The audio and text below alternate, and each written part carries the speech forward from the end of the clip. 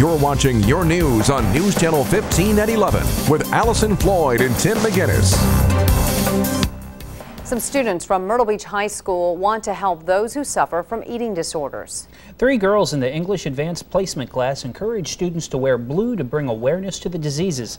They encouraged others to write down things they hate and throw those notes in the trash, throwing the pain away.